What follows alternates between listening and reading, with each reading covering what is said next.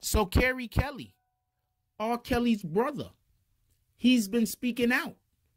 But he hasn't been speaking out only on R. Kelly. He has been saying some things that, in my mind, lead me to believe that that particular family has an aura around them, an energy around them. And if this is true, what type of energy has R. Kelly been giving out to the world over the course of his career? Me and the Notification Gang would like to invite everybody to come join us Monday through Thursday, 9:20 to 10 o'clock for morning coffee, where we discuss the events of the prior day and also just talk mess about stuff. See you then. Hey, don't forget to check out the link of the day in the description. Oh, Black Dynamite, I wish it was that simple, but this is much bigger than you and me. Hey, little mama. It may be bigger than you, and it may be bigger than me, but it ain't bigger than you and me. Can you dig it?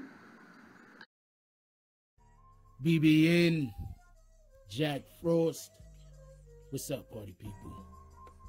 Alright, so, yeah. So Carrie Kelly, for everybody that don't know, that is R. Kelly, Robert Kelly's brother. He's recently, okay, so for everybody that don't know, their family has a lot of allegations that have been levied against them. And one of the allegations that have been levied against Carrie Kelly is his molestation, or his alleged molestation of his own daughter.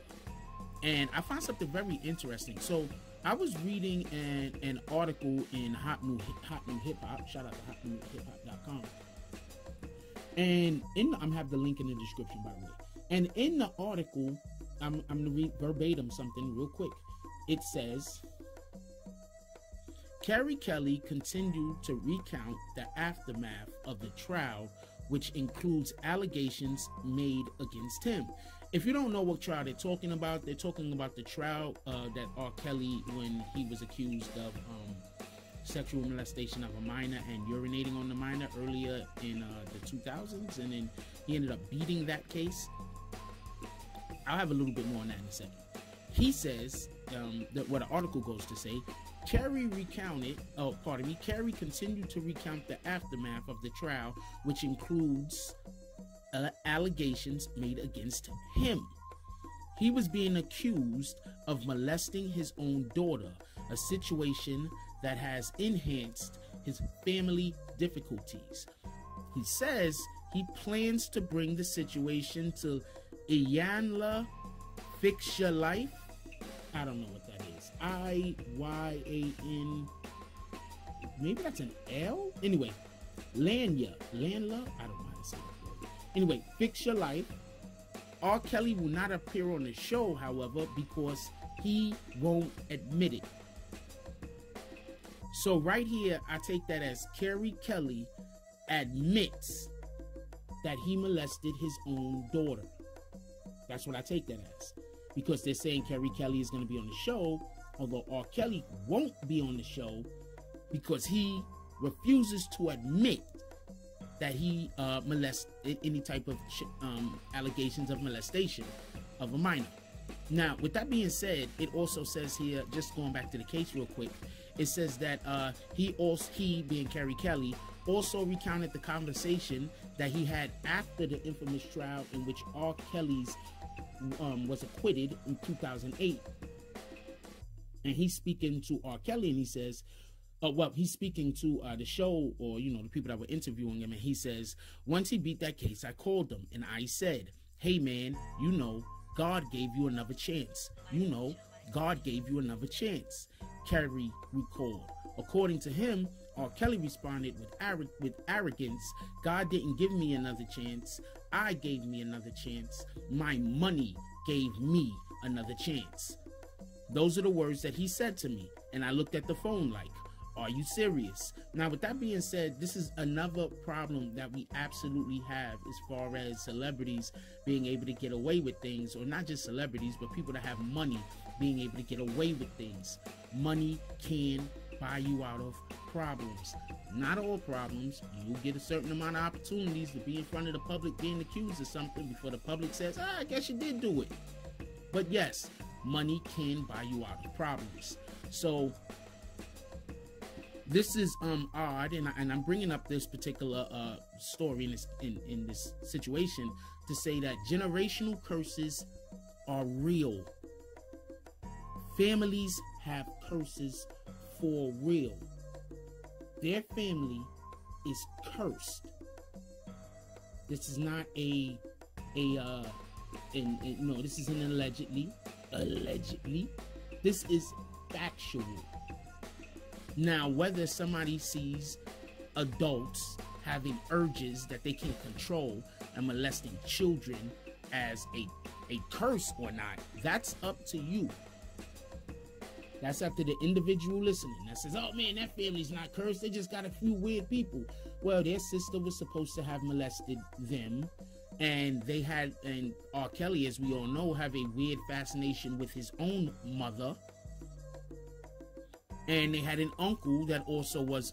It just sounds to me like this particular family, just everyone was sleeping with everyone.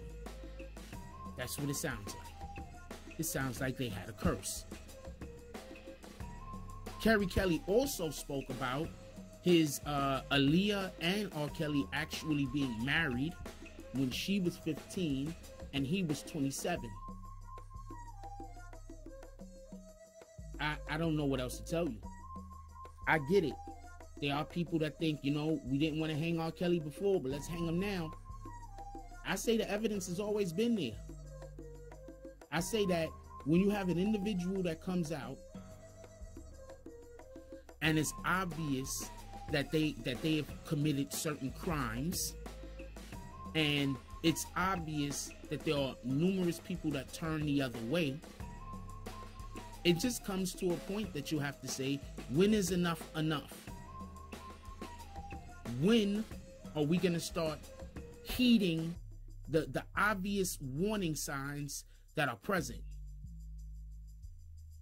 They said, I keep remembering the DMX story, where DMX says he did a song with R. Kelly, which R. Kelly, he didn't want to do because he said that DMX didn't say his name. And now I go back and I look at all the songs that that R. Kelly actually did do with rappers. Is there a song that he did with rappers and the rapper didn't say their name? I think the rappers actually always say his name in their verse. Anyway, so DMX says he went to go speak with R. Kelly. He was not allowed to be on the same floor as R. Kelly or something like that in the studio. And he went to go to the studio where R. Kelly was to speak with R. Kelly. And R. Kelly wouldn't even open up the door. He cracked the door and spoke with him through a crack through the door because R. Kelly allegedly had minors in there with him. So people knew.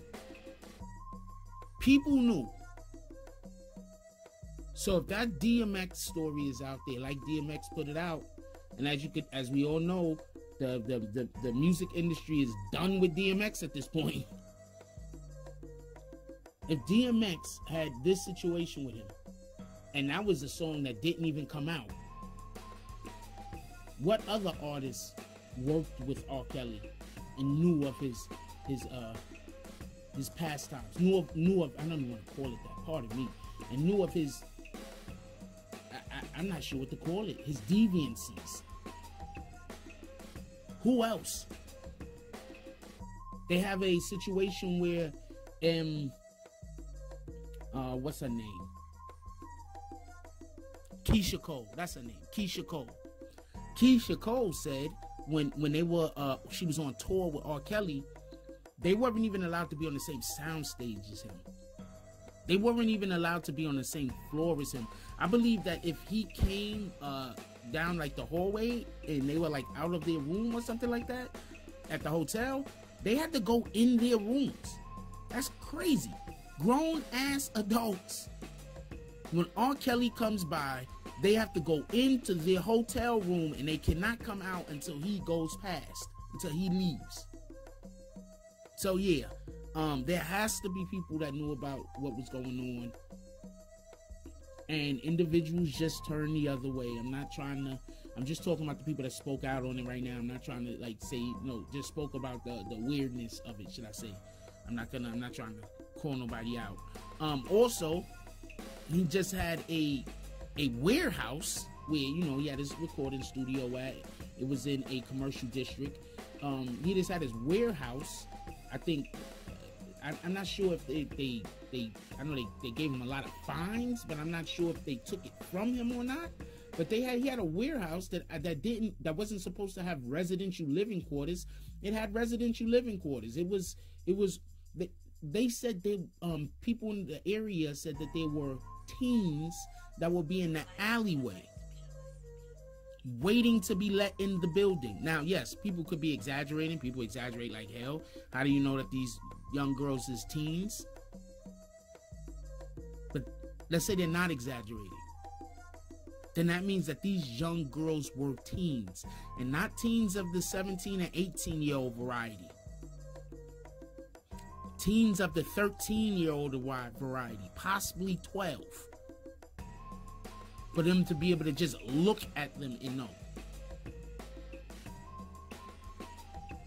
I'm just saying. Anyway, let me know what y'all guys think about this. Leave it down in the description. The description. Why do I say that? Leave it down in the comment section. I want to know what y'all guys think about this. The fact that R. Kelly's brother has been accused of molesting his own daughter. The fact that R. Kelly's sister has been accused of having sex with R. Kelly and his brother when they were like 15. The fact that there's allegedly an uncle who used to molest R. Kelly and his brother. The fact that R. Kelly has some kind of weird sexual thing going on with the simple thought of his mother. Does this sound like a family curse? I think this is a family curse. That's just my opinion. I could be wrong. Let me know what you guys think. Like, comment, subscribe. Join the notification gang. Hashtag Bronx Bombers. Let's get it. I love y'all. Take care of each other. Hug the kids for me. I haven't forgotten about you. And that's all I got on this one. I'm out. If you like this video, please hit the like and subscribe button. If you would like to help dictate the direction that this channel takes, please leave a comment. All comments are appreciated, whether positive or negative. Thank you very much and enjoy your day. And remember, positive thoughts cause for positive things to happen. Let's get it.